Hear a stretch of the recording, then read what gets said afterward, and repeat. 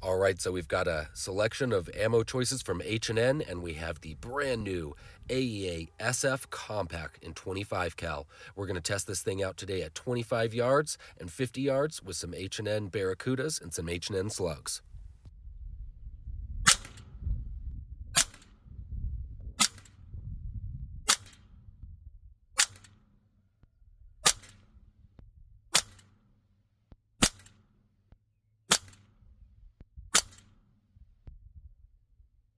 All right, so I'm making a quick little adjustment to the scope so I can put them all on the red.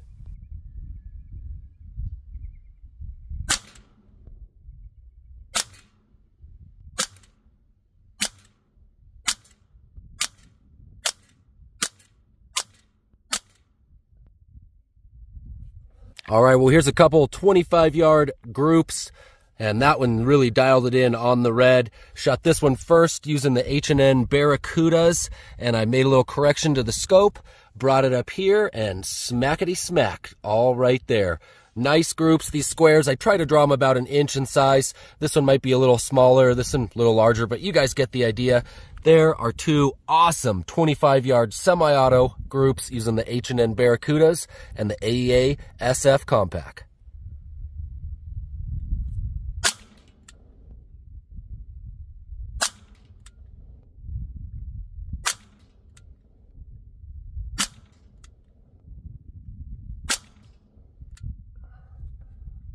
All right, so after I shot that first group, went ahead and got it zeroed for the 50-yard target so that I could try and put the next 5-shot group all on the red.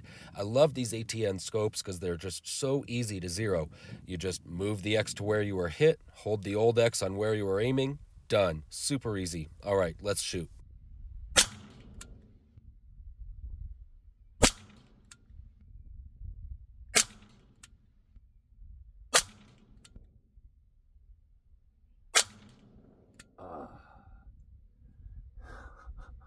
All right, so here's a little look at how those groups turned out for us.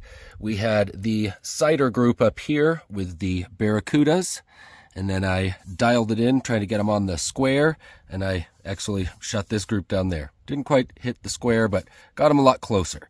So with the semi-auto recoil in this, 50-yard grouping is not easy. I mean, I'm trying to lock it into the bags as best as I can, but you can see the slugs definitely are able to do a little bit better at this distance than the pellets. We've got this group down here, not bad at all. So I corrected the sighting, brought it down to that, and shot this group up here. Still didn't hit the X, but again, pretty dang close. Had this one flyer here, so I decided I'd circle them so you guys could see this is the slugs, and that was the baracudas. So there you have it. Not bad grouping out of a semi-auto carbine, literally with an 8-inch barrel, guys. Got to give it some credit for that. Pretty decent.